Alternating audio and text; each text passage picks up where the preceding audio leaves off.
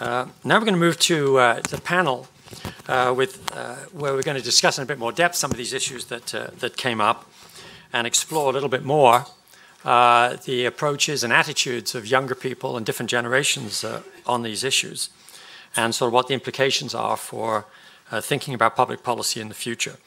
And to begin, we're going to have two short presentations about the views of younger generations and some of the techniques for communicating with these with different generations on these long-term issues.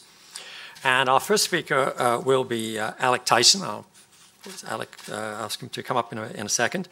Alec is a senior researcher at the Pew Research Center. And at the Pew Research Center, he's involved in all the stages of the center's research, from designing surveys to writing and presenting survey results. So he's very experienced on all of these issues. After him will be Nat Kendall-Taylor. Nat is the chief CEO of the Frameworks Institute. And Frameworks is an institute that uses the methodology of social and behavioral sciences to measure how people understand complex issues and test the ways to reframe these issues and to drive change. So we've got two presentations, and then we'll be joined by three other people, which I'll mention after that, who will come up and we'll have a conversation about the research work. So let's begin with Alec.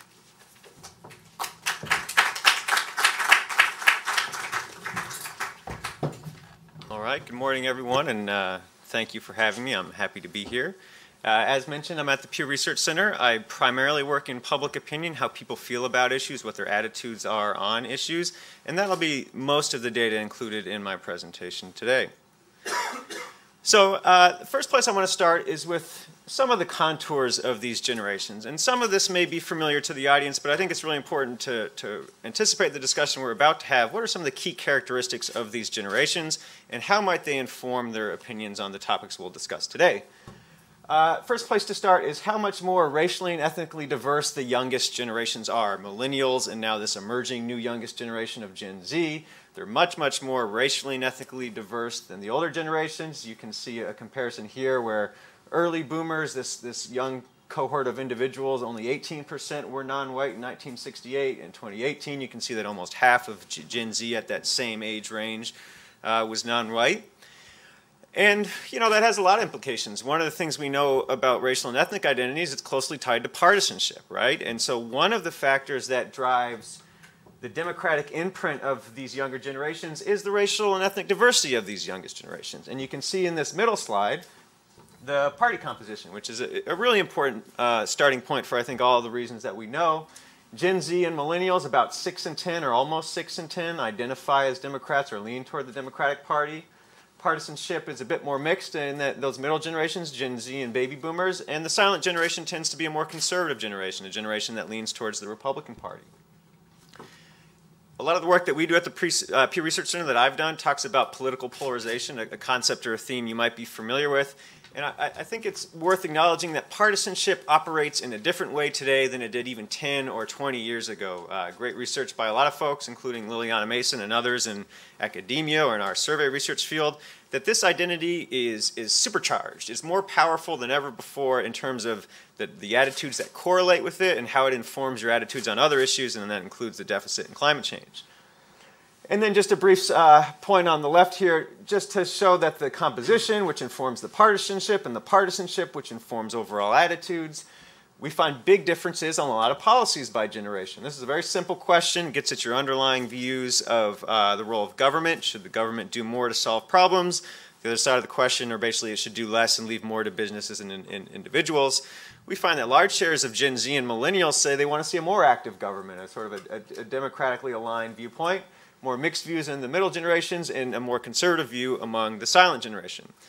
Other important differences among the generations that I don't need to go in depth here on, but of course the youngest generations are less religiously affiliated, less likely to attend religious services. A lot of important differences here, but these are some of the primary ones that I think will help frame the conversation we're about to have over the time we have here today.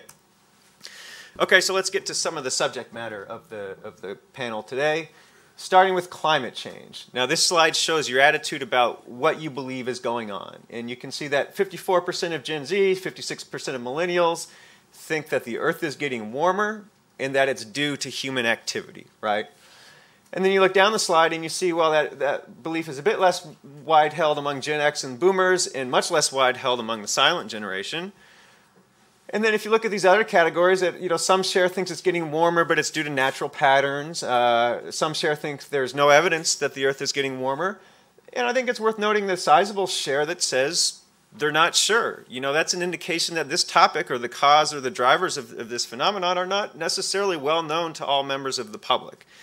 And the other thing that I would say here is even among the youngest adults, Gen Z or millennials, 54 and 56% is not 95%, right? There's not unanimity, even among the youngest generations, that the cause of global warming is human activity. And that may or may not be surprising to some folks, but I think it's important to say, yes, they're more likely to view the issue in these terms, but even still, these shares are far from overwhelming, right? I want to talk a little bit about the politics or partisanship of climate change. A very simple question, should dealing with climate change be a top priority for the President and Congress? And this is shown over time. You can see that among Democrats, about 2/3 of Democrats say it's a top priority for the President and Congress to deal with climate change. And that's up significantly over time, a little bit of fluctuation, but it's a very clear trend line. And then just a really different story among Republicans, right? That only about 2 in 10 Republicans say dealing with climate change is a top priority for the President and Congress. And there's not a lot of slope to this line. It's a pretty flat line. We're not seeing a lot of change over time. I mean, maybe if you squint at it, you can maybe see a few points of change, but this is a pretty flat line. It's an uptick line in Democrats, and one thing that's doing, and it's consistent with the partisan atmosphere we're in now, is the gap between Republicans and Democrats is bigger now than it's even been in the past, where it's becoming a much higher priority for Democrats. It remains a low priority for Republicans, and they're further apart or as far apart as they've ever been on that. I want to talk a little bit about, okay, you got generations, you got partisanship. What about generations within partisanship, right? Are young people within the parties different or the same? And the dots on this chart show generations among Republicans. And the richest blue dot is young Republicans, millennial Republicans. 36% of millennial Republicans think the Earth is getting warmer mostly due to human activity. That's significantly higher than older Republicans. About half of millennial Republicans say the government's doing too little to address the effects of climate change. That's greater than the share of older Republicans who say that. And young Republicans are less likely to favor expanding the use of oil and gas offshore drilling or oil and gas drilling. So it is true that within Republicans, younger Republicans tend to have a bit more liberal attitudes on climate and environmental issues. But you have this reference group over here in the shaded highlight. This is all Democrats and Democratic leaners. It's important to remember that young Republicans are still very different from all Democrats. The younger Republicans still have more in common with other Republicans than they have with Democrats. And you might ask, well, what about age differences among Democrats? The reason they're not shown here is that they're very, very modest. Very similarly sized large shares of all Democrats across age cohorts take the views that we have shown here in the highlight. So yes, are there age divisions within the GOP? Yes. Are younger Republicans a bit more liberal? Yes, but they are certainly not normatively liberal or pro-climate when you look at a reference point like the other party, right? Oop, I gone too fast there. All right, so I'm going to pivot over to the national debt and deficit, right? Starting on the left side of this slide, there's some consensus, or there is consensus across generation, that the debt will grow over the next 30 years. And you might think that, well, that's kind of an obvious thing to say, but increasingly in this environment, sometimes we see true disagreement between partisanship or other groups on what the facts of the matter are. Here, at least we can start off and say that all generations agree that they expect the debt to grow larger in the next 30 years. But then we start to see some differences across generations in terms of prioritization. And the pattern you'll see here is that it's older folks, not younger folks, who put the highest priority on addressing the debt and deficit. This middle slide, percent saying the national debt, it's a top priority to reduce it for the quality of life of future generations. I mean, this question is even cast forward-looking. You might think it would prime some younger folks to assign higher importance to it. It really doesn't. You see that the silent generation and the oldest generation is the most likely to say this is a top priority, and it's actually millennials who are the least likely to say that this is a top priority for future generations. And then it's a very similar slide on the right panel here, which is a close cousin of the slide we just discussed. Percent saying the federal budget deficit is a very big problem for the country today. If only to just reinforce the same pattern we see. If you word the question slightly differently or with a slightly different emphasis, you get the same pattern. I want to talk a little bit now about the politics of the budget deficit. I think it's important to say that there's a regime effect over concern about the budget deficit. These lines show among Republicans and among Democrats the percent who say it should be a top priority to reduce the budget deficit. And in the Clinton era, not a lot of difference between those two lines. Could reflect any number of things, less intense partisanship, maybe a better fiscal environment. But beginning in the George W. Bush era, these lines diverge, right? In the Bush era, Democrats were much more concerned about reducing the federal budget deficit. In Obama's administration, these views flipped.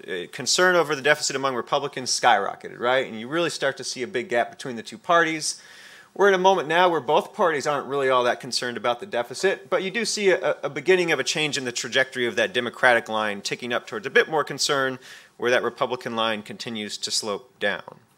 And so I think that's just a reality, that the concern over the budget deficit vacillates depending on the partisan makeup of the White House or Congress, and that could be one reason why it's hard to get sustained momentum on an issue where, well, it really depends who's in power. That's related to how much I care, how much a partisan would care. And then the final slide I want to make, well, maybe I'll pause back on this one just for a moment. We talked a little bit about intra-party generational differences on climate, right? Are younger and older people different within party?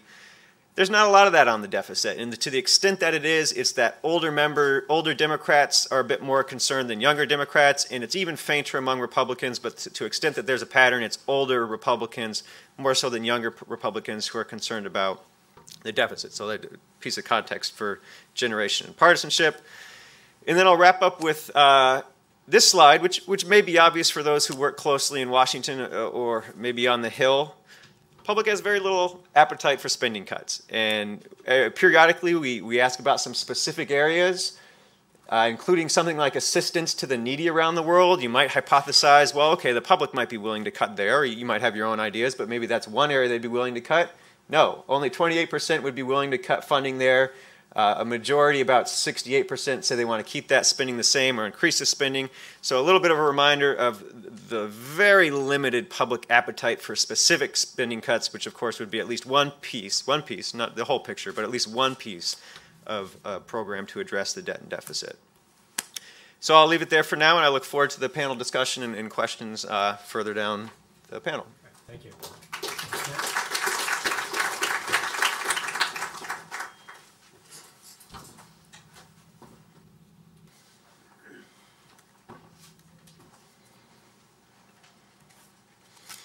All right, hello and good morning, everyone. How's everybody doing?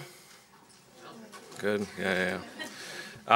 So I first of all want to thank Stuart for allowing me to be part of this really awesome panel. Those first two presentations were great, and I promise to do my best not to make you second guess the wisdom of that decision. But I'm going to start by telling you a little bit more about myself and where I come from, and that's not because I think you care. But that kind of my disciplinary background, where I come from, is really important in understanding why I'm standing up here and about to take up the next 12 minutes of your lives. So I am, by training, what is called a psychological anthropologist. And there's some knit brows out there, but what that means is that I study culture and how it influences the way that people think.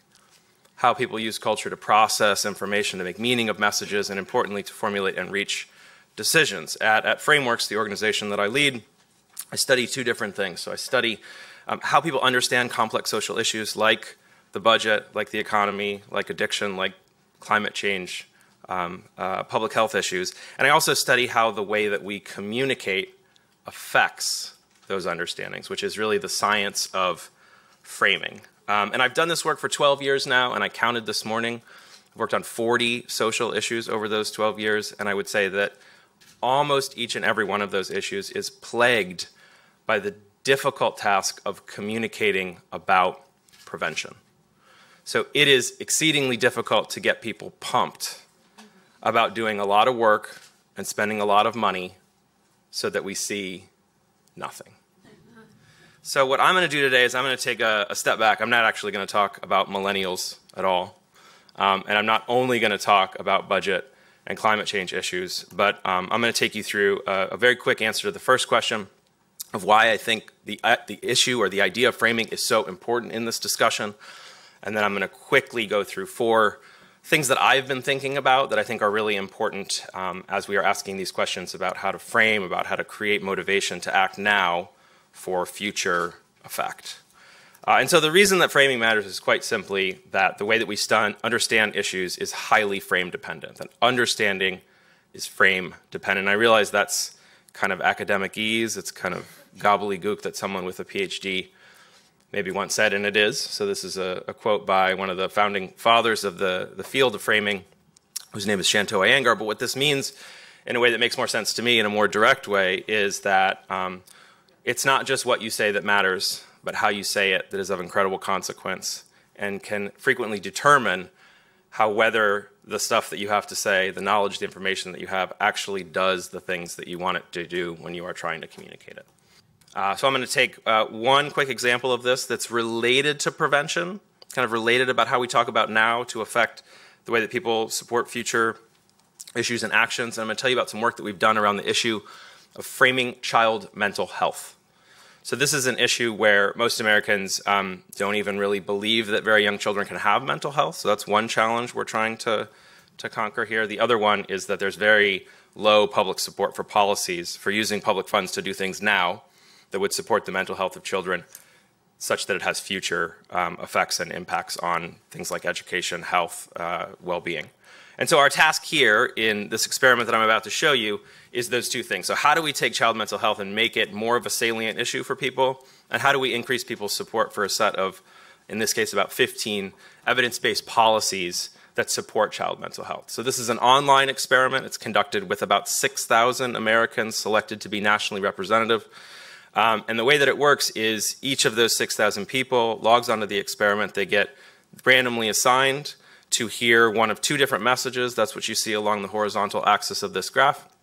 So some people log on and they get randomly assigned to read a message that is about a child mental health program that's framed with the value of future progress and social prosperity. So they would hear something like, it's important that we do a better job supporting or dealing with child mental health because, and we wouldn't say it in this way, children are our future. Right? The things that we do now to support their solid and stable mental health will determine our ability as a society to be successful in the future.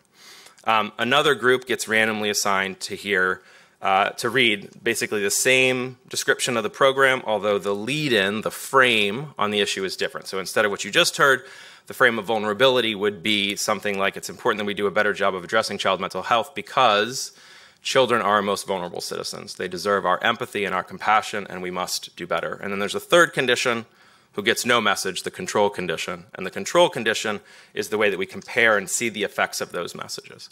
So what you're going to see on the next click here, what I think, and what I imagine Alec will think based on your presentation, are 2 gorgeous green bars are going to appear on the screen. And those green bars are going to show you the effect of hearing those different messages on people's perception of the issue salience, how important it is, and the degree to which people are supportive for these evidence-based solutions.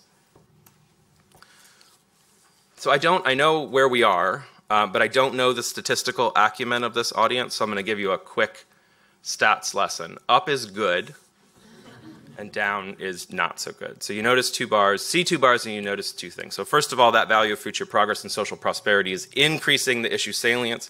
It's boosting people's support for those policy solutions. That is the good news. But you also, I'm sure, had your eyes wander towards the right-hand side of the screen where the news is less good. So the value of vulnerability is not only statistically indistinguishable from the control, which is no message, but rather it depresses people's support for those policies. It makes people less willing than those who heard nothing at all to support the things for which these scientists and experts are advocating. That is not our goal when it comes to how we use our communications resources. So the kicker is that in a subsequent piece of analysis where we looked at all the field's external-facing materials over a 2-year period, all their websites and pamphlets and newsletters and op-eds, guess which value is used in over 90% of those materials? So we'll let that be a rhetorical question in this audience. So it is the value of vulnerability. So what people had been doing for a very long time with retrospectively is a shocking amount of resource, is advancing a value that not only wasted those resources, but that used those resources in a way that was antithetical, that was opposite to the direction in which they were advocating. So that's all to say that framing matters. Hopefully we can say yes. If I had more time, I have many awesome examples with other colored bars that I could show you. But I'm going to move into the second question now, which is some things that I've been thinking about recently. Well, I shouldn't say recently, because some of these are about 12 years old. About recommendations, ideas that we can think about, and many have been mentioned in the previous two presentations, for framing now for the future.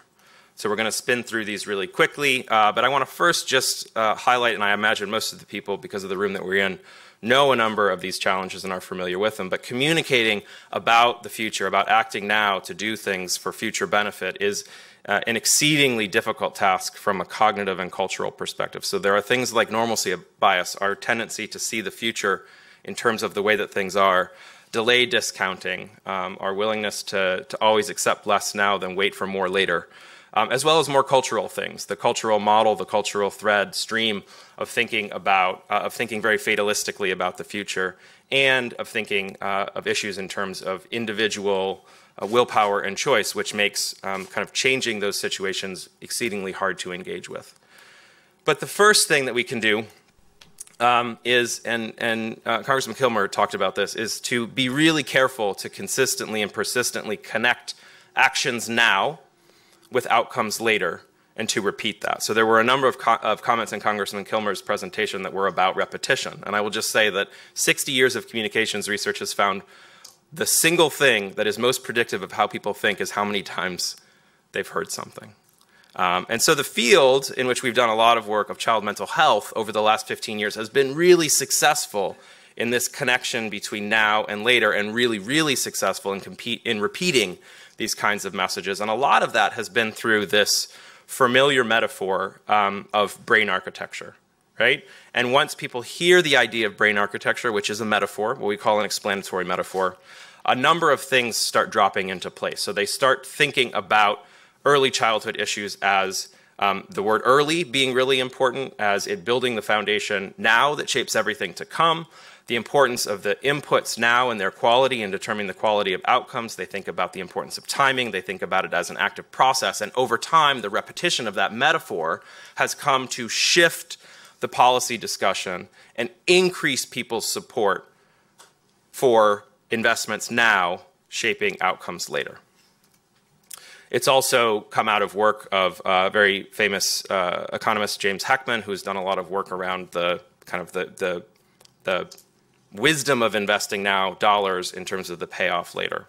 The second reason, or the second thing that we can do is, and it's already been talked about as well, is what's called legacy framing. And so this is work that's really about forcing people, priming people to think in a personalized way about the future. So it's asking people to think about things that you do now and their effect on the future and the future that you care about. So there's a series of studies by the authors that you see in the lower right-hand corner of the screen, which has shown that when you prime people, when you activate this kind of legacy thinking, in this case in an experimental study that asked people to write and think about what you want future generations to remember you by, people who were primed in that way were, to a statistically significant degree, more willing to engage in what's called prosocial actions, actions that would solve climate change, and behaviorally, they are more likely to donate to organizations doing that work. And this is the only priming that's going on. They write a paragraph that asks them to imagine the effects that they would want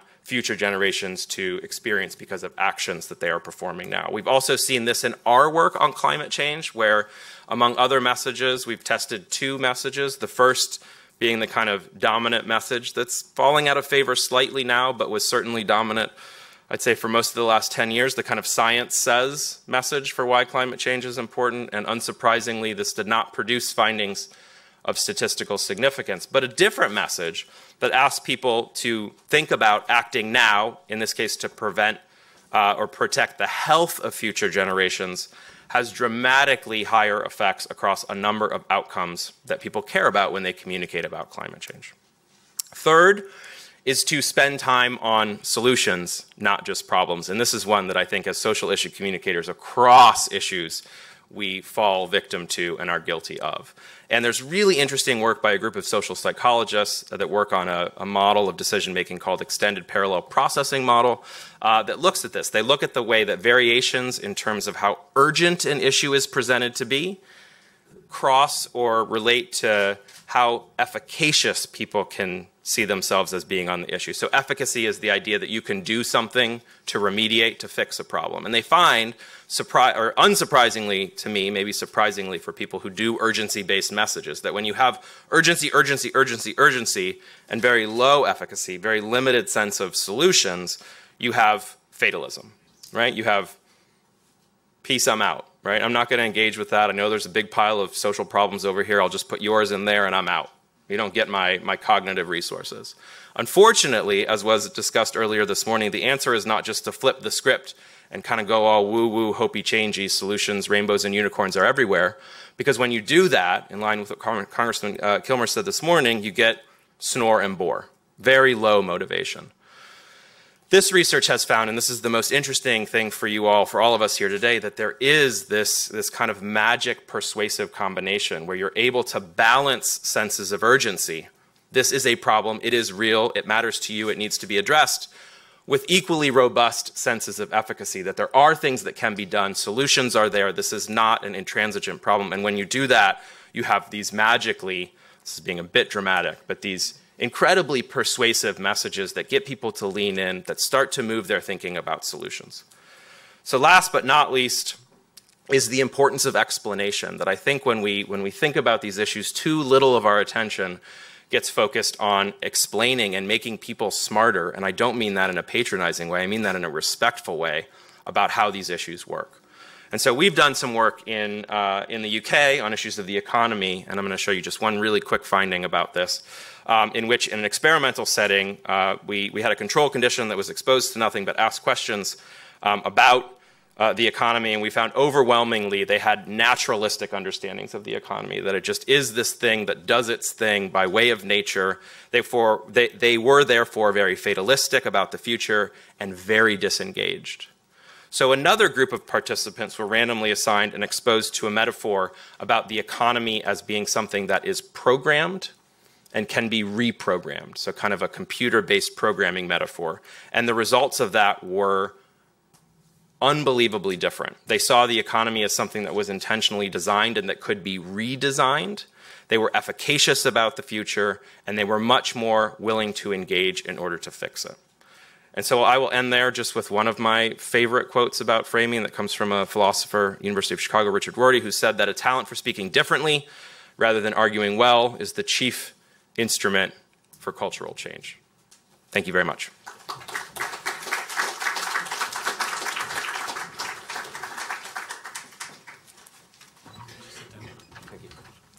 Thank you, Nat. Let me ask all the panelists to come up, including Alec.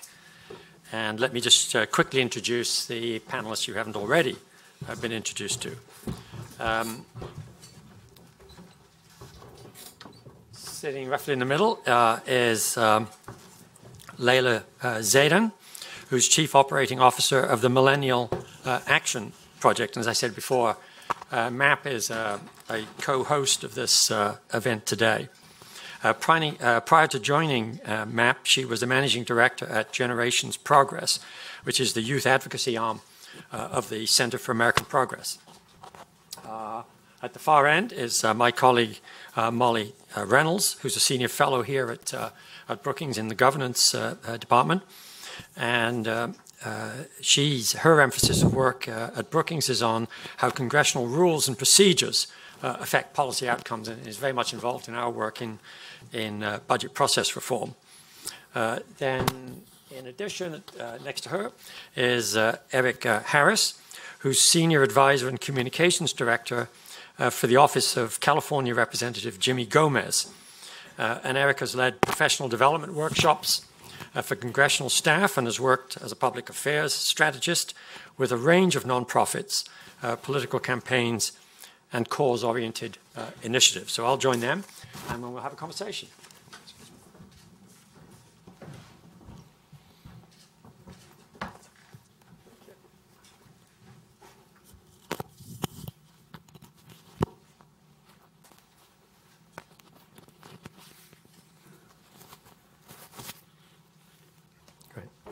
Thanks. So I'd like to start with getting our most recent panelists, our three panelists who just came up, to get their reactions a little bit to what they just heard. And maybe I can start with you, Molly. From what you've heard, what specifically, in terms of thinking about congressional process, could capture what you've heard from Nat and from Alec on this one? So thank you, Stuart, for having me. I actually think for me what both Nat's comments and Alec's comments and Representative Kilmer's comments really highlighted are some of the ways in which Congress may actually not be the right messenger for thinking about how to convince younger Americans of issues around the gravity of the debt. And I say that for a couple of reasons. One is that Congress is simply not very good at legislating to solve long-term problems. Some of this has to do with one of the points Nat made about how his work and the work of others in his field highlights the need to focus on solutions over problems. That's not one of Congress's kind of core competencies, particularly in the public discourse. Representative Kilmer talked a fair amount about the credibility of members of Congress and other politicians as messengers on some of these issues. But for me, it comes back to this notion that at the end of the day, members of Congress are elected officials. They're motivated by trying to get reelected, and that it can be hard to get people who are trying to get reelected to vote for imposing direct costs on people now in exchange for long-term benefits in the future. So the easiest choices that members of Congress can make are those that involve immediate gains and put off long-term costs, in part because they involve less uncertainty. So there are things structurally about Congress that really mean that it's difficult for Congress to certainly act on issues that have very high long-term costs, and that's for which solving them would impose substantial short-term costs. I'll also point to the comment that Representative Kilmer made about how it's not clear that Congress itself cares a lot about the long-term debt as an issue at the moment.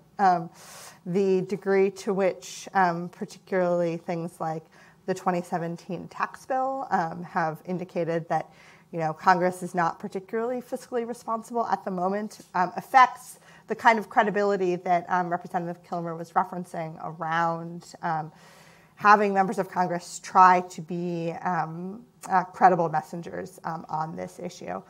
And then the last thing I'll say is that the issue of the debt and the deficit does have certain partisan dynamics that I think also make it difficult for members of Congress to act as credible messengers on the issue. So Alec mentioned before that addressing the national debt is a much higher priority for Republicans Republican survey respondents at the moment than it is for Democrats.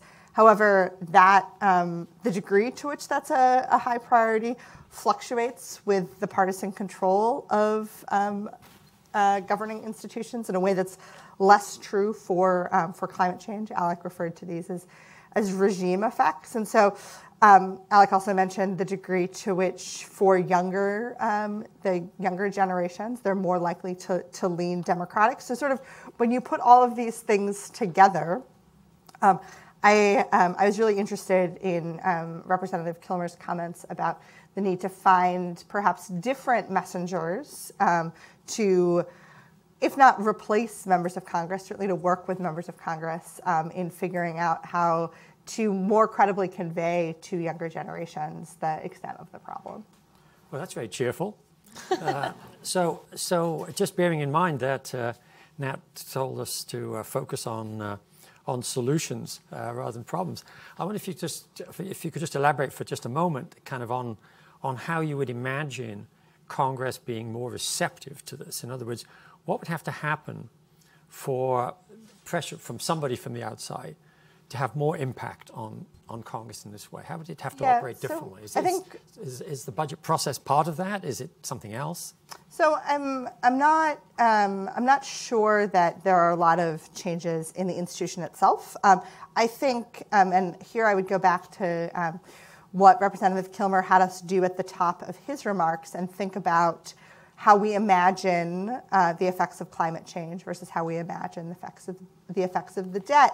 And the idea that for voters, I think, frankly, of all ages, but even more so of younger generations, there's just not this strong connection between the policy consequences of not addressing our long-term fiscal challenges and the nature of the problem. And so I think for us to see action in Congress, that link needs to be a lot stronger in the minds of voters.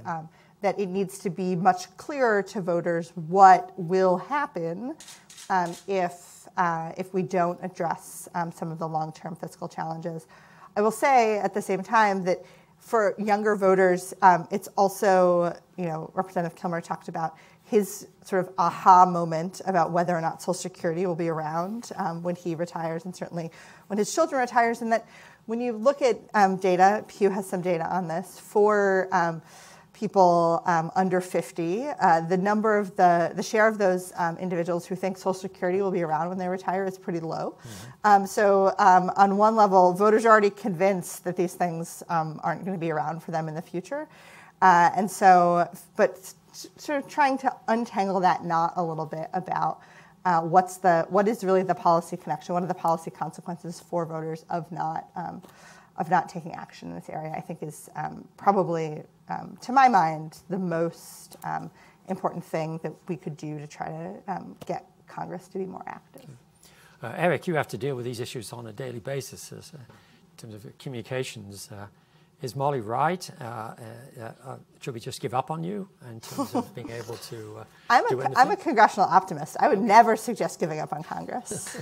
No, I'm good giving up. We're good. All right. But how do you convey these very issues? It's interesting. I've heard sentiments before expressed that Congress isn't the right messenger for this, and I think we're asking the wrong question. It's not that should Congress be the sole messenger. It's how should Congress work in parallel with other stakeholders to make sure that we're underscoring the severity of the issue? I want to remind people that elected officials aren't just politicians. We are on the front lines of constituent services. We are the ones who are fielding calls from constituents about their Social Security benefits, their VA benefits, their SNAP benefits, TANF and WIC, and other social programs that we have to also remind ourselves are being used to balance the budget by certain people in Congress. So it's not whether or not they're the right communicators. It's, are we on the right team of communicators? And I think another part of that is really understanding. I love that we're here at Brookings talking about how we communicate the severity of climate change and the budget and the deficit to millennials. What would be great is if we as a country figured out how to better just talk to millennials. We are storytellers. We are content consumers. So, I worked for Congresswoman Gwen Moore, who always said, meet them where they're at. And what I'm not seeing from certain members of Congress is that ideology of being able to talk to us where we are, be able to talk to us the way that we communicate. So I love that we're talking about this, but also how are we communicating these issues? I remember this, the food stamp challenge, the SNAP challenge. This was a great way for people who didn't really understand supplemental nutrition assistance, but when they're asked to only spend $4.15 a day on their food, like someone who has SNAP benefits, well, now you have skin in the game. Now we are creating a story for us to be able to be a character in, and we get to feel what it's like to go into a grocery store and look around and know what our limitations are. We should also be thinking past just that proximal idea, though. We should also be thinking about what happens when we don't have $4.15 a day to be able to go to a grocery store, because other people have used SNAP or different social services as a way to balance the budget. And I work for Congressman Jimmy Gomez, who represents Los Angeles and downtown Los Angeles. We have some of the poorest people in this country. We have some of the most wealthy in this country. The way that the congressman communicates is by storytelling. It's being able to talk about his interactions with our constituents and what's at stake in these very stark times that we live in. And I'd say one more thing to that. I was really impressed with both presentations on the data that was presented here today, I mean, I'm seeing two different things. I'm seeing that millennials like myself and Generation Z wants government to help out. They want government to be an active participant in their daily lives. I think that does underscore the need for us to be a part of this conversation, to communicate intentionally. And I think the other presentation about data framing is also really important. It's how are we talking about these things to ensure, like Congressman Kilmer said, that we're connecting the dots for everyone so that everyone understands that they're a stakeholder and that they have skin in the game. I think Congress is the right place to start that. And we take panels like this and organizations like Brookings and Pew to take all of that data together and work in parallel to be able to achieve that objective. I should remind everybody that the actual title of this panel is How to Speak Millennial. So I think we should really have sort of simultaneous translation going on this. And I kind of mean that almost seriously because certainly those of us, and I emphasize I'm a baby from the baby boom generation and I'm here at a think tank and so on, we certainly within Brookings, like most areas, really struggle with how do people who are focused on data, on analysis, on really seeing these long-term pictures, how do we convey these to this? So it's a very real issue about how people in the research community and the think tank community, I think, should really need to really sort of focus on different ways of doing that, which are consistent with what we do as organizations. Layla, you've spent a lot of time dealing very directly with younger generations and mobilizing them around issues. Kind of from what you've heard this morning, what's your reaction to what you heard, particularly from Nat and Alec on this? Yeah, so thank you again for even just hosting this event. I think is so important because it underscores such an important problem where we're starting to chip away at a net. You said it in the answer to the first question of your presentation, which is that understanding is frame dependent, and I think that is the entire premise upon which my organization, Millennial Action Project, was founded. And for those of us in the room who aren't familiar with it, back in 2013, we launched Congress's first ever bipartisan caucus for young elected officials, with the idea precisely being that the framework of tackling problems in a left-right frame was not working. And so instead, what if we framed it in a future frame, and that totally removes the baggage of all of these other arguments that you start to assign to individual issues. The how becomes less important, and the what starts to take on a lot more value, and you're able to focus on it in a much more targeted way. And I think millennials are especially well suited to engaging in this way.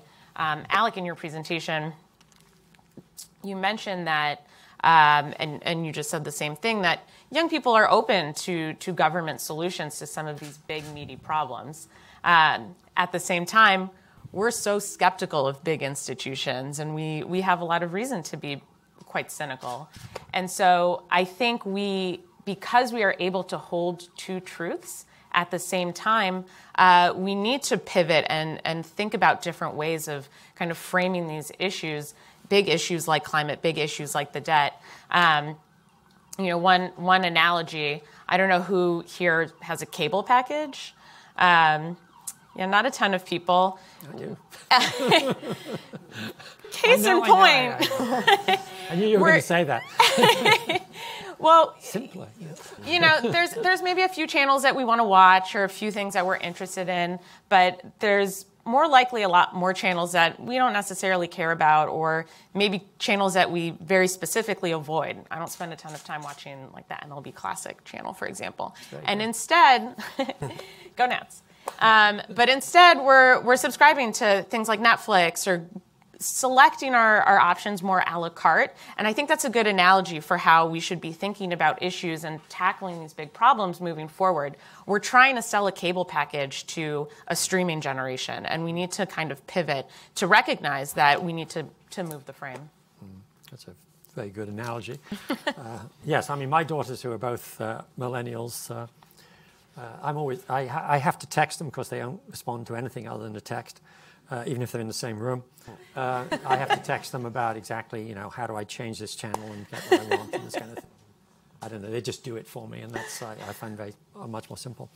I'd just like to pick up on something which I've heard in the research, and I wanted to see if you all agree that this is the case, which is one of the interesting things about younger people, and particularly in the issue of climate change, is the feeling, in part probably because of the disdain, the suspicion of larger institutions and so on, the desire to actually do something yourself to help deal with the issue. So, you know, getting a fuel-efficient car, worrying about your carbon footprint, and so on and so forth. How might that be translated, if it's true, and maybe Nat, you want to jump in on this, how might this be translated into something like the debt and deficit? Is there something that younger people do or could do to make a difference in their own mind for the future? I think it kind of weaves into this whole issue of solutions. You know, what is it you're trying to achieve, and what can I personally do to help get there? Is it possible to offer some ideas for younger people about actions they could do, given that Molly's told us to give up on Congress, you know, others have told us that you know, you can't look at a package deal and so on. You've got to look at individual steps. What could those steps be, and are they meaningful? Anybody want to jump in on that? It's open to anybody. Yeah, register to vote. So Okay, I think that's well, the first true. thing. I mean, to become an active member of this democracy and to make sure that your voice matters and that it's heard, and that you also work with other groups and other stakeholders who can help amplify that voice. I think that's a major. It's great to be able to compost, and it's great to be able to get a fuel-efficient car and to mitigate your own carbon footprint, and that's great. But we also need to also understand that there's not a one-size-fits-all approach to these issues, and that we have to be very intentional about what type of strategies we're offering to younger generations and generations like mine. Because, you know, I was figuring out whether I was going to say this or not, but I think I am. Say it. Do it. Our bullshit radars are incredibly honed. And we've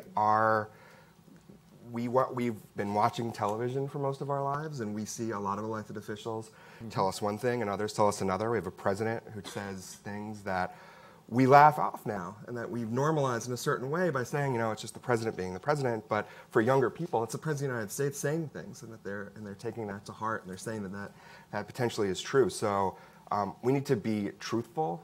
We need to be stark. We can't be hyperbolic. And unfortunately, the current administration doesn't really make that easy for us on any given day. But if we need a plan, a strategy on how young people can address growing deficits, it's to become a member of this democracy and register. No, I think that's right. And again, I would never suggest giving up on Congress. But I do think that when we talk about, again, what motivates members, they do have to, you know, in the House, stand for re-election every 2 years. They have a lot of incentives to pay attention to and respond to the issues that their constituents are telling them to care about. And so for younger Americans, making sure that you are one of those people who your elected official is hearing from is, I think, incredibly important. There is, Pew has documented the degree to which the share of the electorate that is in younger generations is growing. So I think we're sort of in that, we're going down that path already, but I would completely agree that that's one of the most important individual level behaviors that folks can engage in if they care about these issues. Mm-hmm.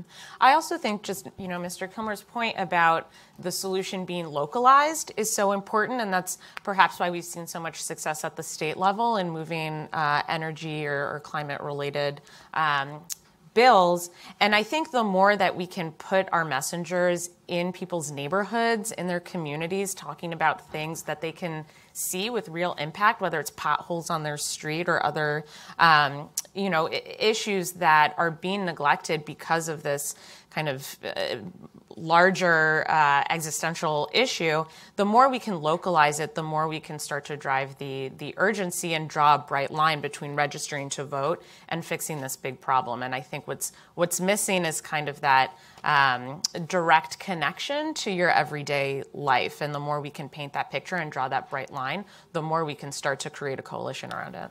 That's a really good point. I remember when Senator Warner was governor of Virginia, and they were battling some pretty terrible budget issues. They had to close the DMV one day a week, and that got everyone's attention. That touched everyone across sectors, across political spheres, across ideologies. I think right now one of the obstacles that we have in front of us is that we look at debt as a very abstract concept very far down the road. And so we have to balance. We have to make sure that we're underscoring the severity of the issue without being too hyperbolic, without violating the trust of millennials. And that is a fine balance that we have to do every single day. I think this trust issue it seems to me, very central to this. You know, we had, since we announced this event today, and I wrote a little piece related to it a couple of weeks ago, we've had a fairly lively input of reflections on both this event in advance and on the piece I wrote. And I'd say the gist of certainly most of the email that was sent to me, or the Twitter that was sent to me, I think they cut out a lot of the language of some of them, but some of them that came to me, basically said, you people, I think he means, this person meant economists and people at think tanks and people roughly my age, have been telling us every decade, you know, from the 60s, 70s onwards, that within 10 years, there's going to be economic disaster. And it just doesn't happen. And now you want us to believe it again? Why should we pay extra taxes, reduce benefits, and so on, cut thing, when you've never been true in the past? And I think that's a big challenge for us. So I think trust is an issue. And then I think also translating to the locally, as you said, is really interesting. I mean, on the face of it, I would feel in general that climate change should be harder to do that, because climate change involves the whole world, other countries, and so on. So to kind of personalize that would be very difficult. But I think, as Leila said, it has been successful. There are steps. People see this in a very direct way. And I just wonder again, what is it one could imagine in the debt and deficit area that could be made much more personal? Is it that we should be encouraging people to save more? Should we be encouraging people to have a better lifestyle and improve their nutrition so they will need less medical care from Medicare in the future and so on? What's the individual action that could be equivalent here? It's not political paternalism, I can tell you that. Right. I think people on both sides of the aisle have had enough of that, telling us what certain people can use with their SNAP benefits, telling people that we have to pee in cups in order to get social services. We're done with political paternalism, okay. I think, as a strategy to employ. I'm happy to say I represent a party that doesn't do it that much, but it's something that we do have to move away from. But I think we need to start calling people out. I think, again, we're back to this trust idea, right? We cannot, you know, we cannot afford to help the most vulnerable among us, but we can afford to go to war in places that we shouldn't have any type of conflict with. We can't revamp the healthcare system. It's way too expensive, but we can do billion-dollar tax cuts for the top 1% of this country. It's a duality of inconsistencies, and I think a big strategy is making sure that we are calling out those who are giving us talking points as opposed to truth, and heighten this conversation to the degree where it should be about something as important as climate change, which is an existential threat to this world, and the debt, which could be a major threat to the most vulnerable among us right now. And let's humanize that. Let's put a human face on that so that we, again, are starting to not just tell someone something, but tell a story that people can identify with, connect with, like Congressman Kilmer had underscored earlier. Nat, maybe I could put you on the spot on this in terms of from what you laid out and for this conversation you've heard so far. What have you heard that really strikes a chord with what the research is you made? Is it what Eric's just said? Is it what Leila said?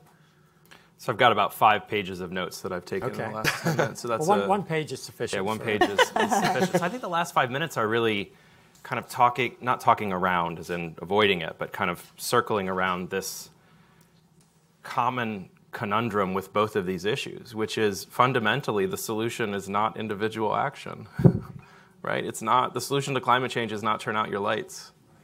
It's not compost.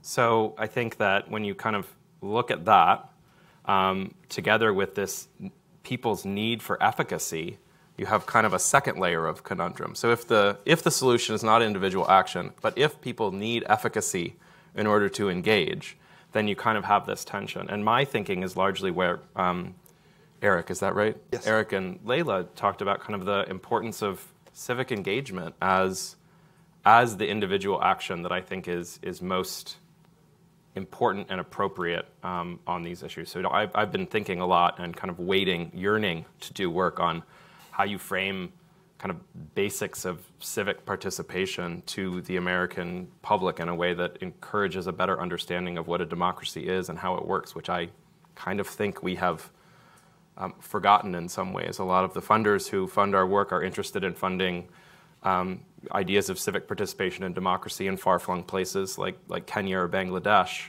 But I think a lot of that work needs to be redirected towards the context in which we live and talking about civic participation in this country. I think it's also, so one other quick thought is a really key difference between two concepts. One is personalization, and the other is individualization.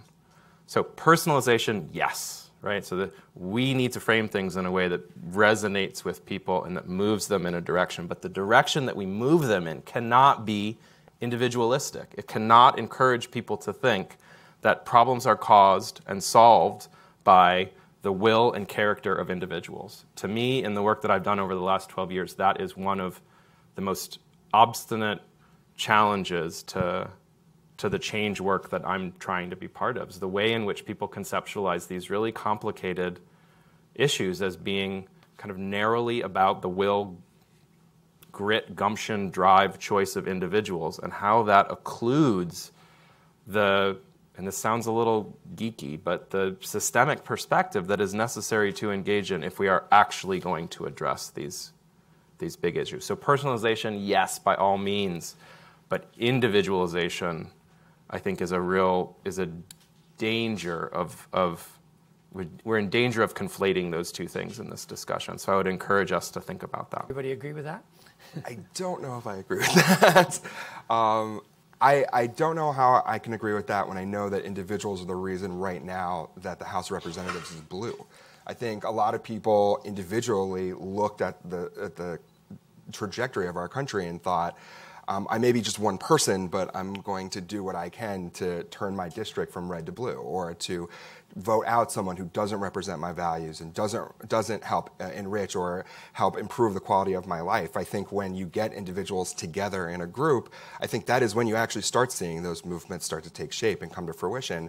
But I agree. I think we can't conflate the personalization component to it either. I think we need to be able to play in both pools. But I am the son of baby boomer parents who remind me every other day that they ended the Vietnam War, and that they were in the streets and that they saw their friends go, and individually they felt powerless, but they individually worked with their local groups, SDS, Students for a Democratic Society. These are young students who just did it on their own, and they say they ended a war. And I got to tell you, I believe that.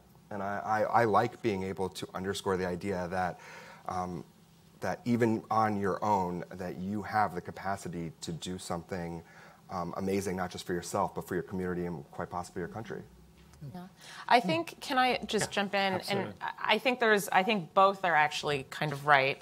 And just going back to the chart that you had up on the screen, Nat, of the like low efficacy, high urgency, and thinking about where we want to be in those quadrants, we're not living in a vacuum. And at any given moment, there's so many different of those quadrants being filled by so many different issues.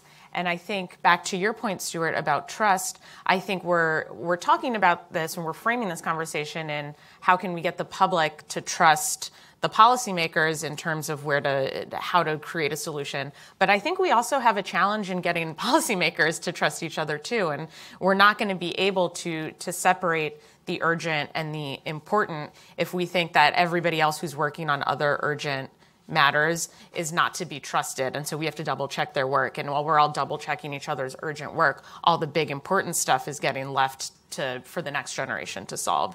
And so I think there's a crisis of trust internally as well before we can even think about, how do we personalize this for the public?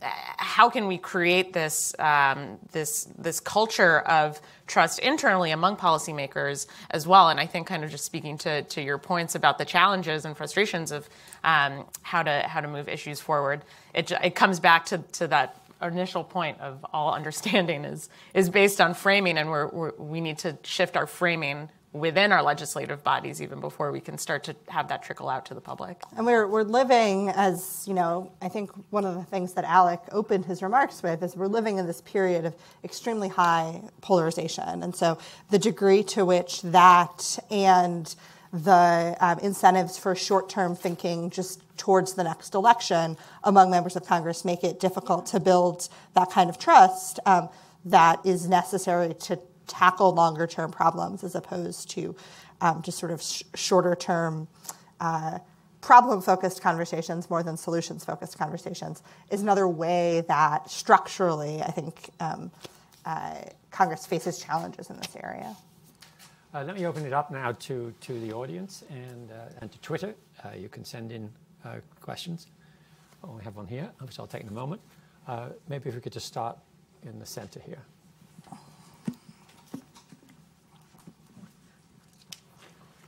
My name is Susan Irving. I'm struck by the tension of your point about we're selling to a cable we're trying to sell a cable package to a streaming generation. And yet, if you look at the list of all the things people won't cut, and you add to that the list of people opposed to raising taxes, the only way to address the substance of the long-term fiscal challenge is to do both. How do you do that by letting people pick and choose?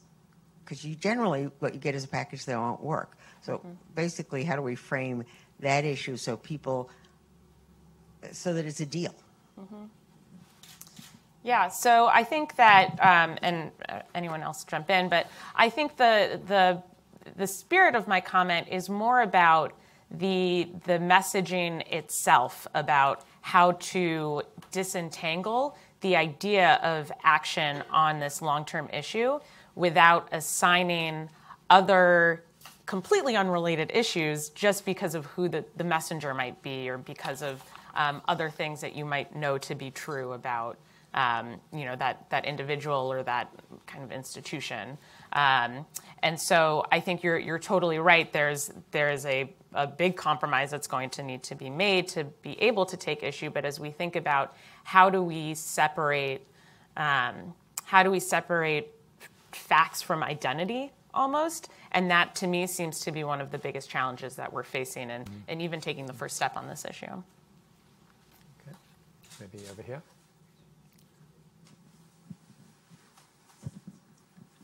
My name is Jim Connors. Interestingly, Congressman Kilmer framed the day when he spoke with pride about his grandmother living for 38 years on Social Security. Isn't that a terrific framing for how wonderful Social Security and entitlements is? From what I've heard today, and I came with this notion, the biggest problem facing millennials is their enemy is their grandmother. How would Nat frame that successfully? Oh, that's not fair. Come on. Jeez. Tell us how you hate grandparents. I've got your grandmother on the line here. Yeah, I'm not going to claim that I have the answer to that one. I do think that frames that create or prime zero-sum ways of thinking are incredibly toxic as they seep and spill past the issues in which we intend them to hold. And so kind of othering and zero-sum thinking is one of my biggest concerns in doing the work that I do, and how easy it is for people to, with very little priming, to fall into that, to think about everything as being a competition. And once you're in that kind of zero-sum mode, anything that's able to be seen as for you and yours is by definition, I'm not pointing to anyone back there, is by definition less for me and mine. And so it's not a direct answer to your question, but I think that framing around the ideas of competition between groups is a really toxic frame, although in reality what you're saying is correct. So there's a difference between the social analysis and the communications analysis. So I'm in the communications analysis lane here. Well, maybe one thing to add on this, kind of grounded in our research, is, we try and ask people, to what extent do you perceive conflicts between older and younger people, better and less well-educated people, people of different races or different ages. And at least in a self-reported survey, people really don't see this generational divide. It's not really salient for them right now. It's not to say that it couldn't become more salient, but as we stand here today, it's not among the top conflicts that the public sees. And there are other questions. There's other research we do. Does the government do too much, too little, the right amount for older people or younger people? The divides you get in response patterns by age are perhaps more modest than you might have predicted. So at least in the survey data, we don't see this generational conflict as primed as you might see other forms of conflict in the country, at least at the current moment. If I could just pick up on that, with a reflection on your question. Some years ago, in the early 2000 till the mid-2000s, when I was at the Heritage Foundation, Heritage and the Brookings Institution, with the General Accountability Office, the head of the General Accountability Office, and the Concord Coalition, undertook a project called the Fiscal Wake-Up Tour. And we actually went around the country talking at primarily colleges about these issues of long-term deficit and debt and the problems associated with that. And the audience, it was at colleges, but typically the audience was roughly half people who were student age, and the other half were basically people who could be their grandparents. So we actually precipitated a conversation along the lines you just said, in terms of who's the problem, and that the older generations the baby boom generation is in fact depleting the opportunities for the future. And so we had this kind of pretty robust conversation, and a potential reframing did develop during those conversations. Not enough to get to public policy, and let me just kind of run this by Nat, see what he thinks about it. We had a lot of older people coming to the microphone, and they would say something like this: I hear what you just said about how we in Medicare and Social Security and so on are really draining the bank, and that this young person next to me who's already got $50,000 of college debt, he or she is not going to have what I'm able. I'm willing to forego some of my benefits. I've got a 401k, I've got some money in the bank and so on, providing that Social Security and Medicare, I know, is going to be there if I need it and be sufficient if I'm running out of money in some way. I'm willing to give up, and I'm also willing to do that to reduce benefits in something like Medicare, providing I don't get Alzheimer's. In other words, providing I don't get something which is going to mean I'm going to be an enormous expense. So what was going on, it seemed to me, was a reframing to say, if we think of these retirement programs not as something I expect as a stream of income and a stream of benefits, but something that's there as an insurance policy against things going badly.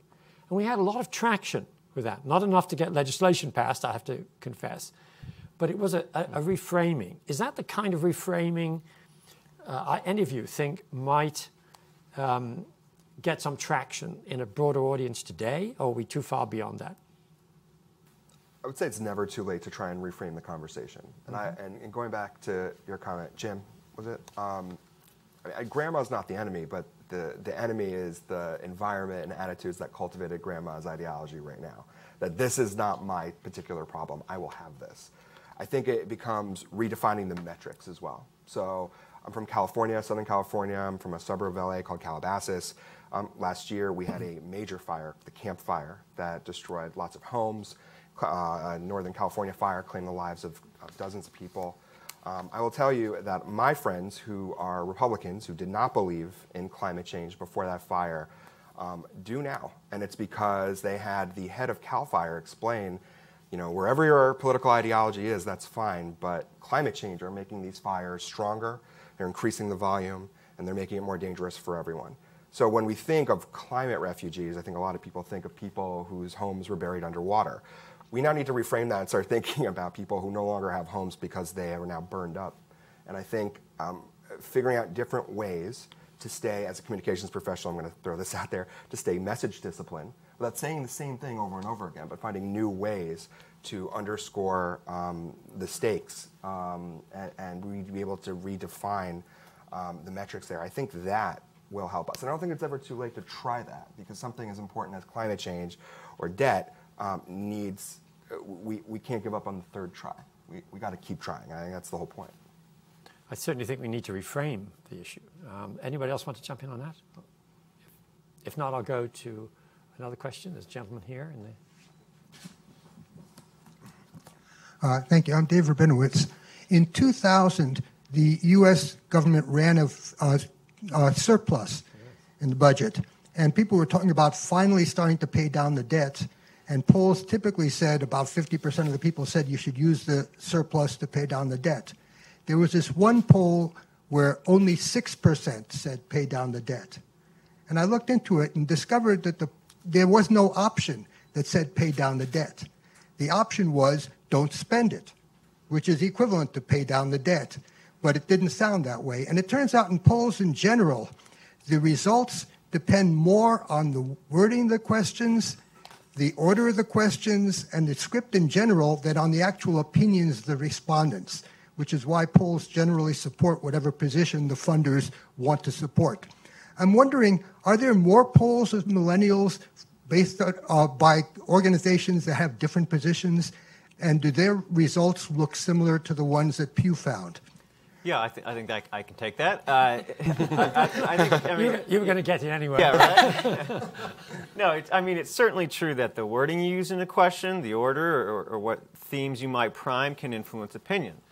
The effect of that is greater or larger depending on how deeply held those opinions are today. For example, you could prime a lot of things in front of Trump approval, and my expectation would be it wouldn't change a whole lot, because those attitudes are deeply held by the public, and they have strong reasons for believing the way that they do.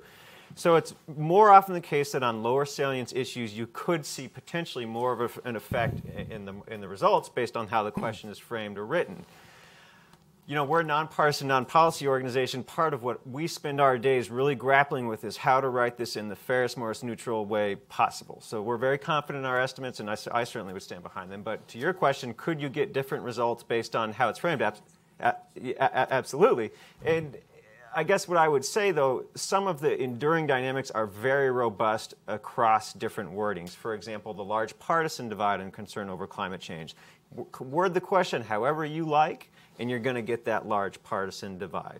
So I think my overall answer, of course it matters. It matters more for low salience issues, but some dynamics are so strong and so deeply held and so enduring that they'll express themselves across any type of wording you can come up with. And I think there are a lot of the same themes that we hit on today are robust across all methodologies. I have a question from Twitter, through Twitter, which I think nicely juxtaposes both these issues. And the question is, would borrowing today, in other words, increasing debt today to address climate change, be a wise investment for the future? In other words, should we go even deeper into debt to solve this other question? Without a planet, I don't think the debt is going to be a major deal for us. Okay. So I think we should definitely be figuring out all of the options before us in terms of addressing climate change. And this can be from an individual standpoint, it can be from a group dynamic, it could be as a country, and particularly that has to start with leadership at the top. So we need to be able to have a government that will join its constituency in addressing those issues with the severity it demands. But I think when it comes to saving the planet, we should be open to a plethora of different options, and we should also be listening to a diverse standpoint of opinions as well. Congressman Gomez, who I work for, likes to underscore the idea of environmental equity when talking about climate change, that those who are most impacted by the effects of climate change should be thought of, should be prioritized in any type of legislative prescription that we're going to devise. When we talk about these issues, communities of color have a lot to say about them because they are, in most cases, more impacted by those negative effects than other communities. So making sure that we have a diversity of opinions and a diversity of viewpoints as to how to solve these issues and how to address them, that is, I think, the only way that we're going to be able to move the needle in any direction. Layla, is that what you hear when you're out there listening to millennials? Yeah, I mean, I think you make a pretty compelling point. Without a planet to live on, there's not a whole lot of other issues that we can work on unless, I guess, we just, colonize the moon or Mars or something. Yeah. I'm struck by your comment about just engaging different constituencies too in this. We're actually about to do an event in a couple weeks around the issue of climate and energy out in Wisconsin, and we'll hear from MAP's founder Stephen in a little bit. I'm sure he'll slip in a Wisconsin reference at some point, but we're engaging the faith community around this issue with the idea of being good stewards of God's earth. And so thinking about how can you frame these messages in ways that make it urgent for people now, and I think at some point you have to prioritize. Back to the original question of what can we do on an individual basis on the national debt, I think sometimes it's a tough answer, but sometimes it's nothing. It's work on other issues first so that we are in a better position to more effectively solve the next problem and do the triage in the order of urgency. Great. Any other comments? Good. I want to thank the panel for walking us through this very complicated issue and for the two presentations, particularly at the very beginning. So thank you. Thank you.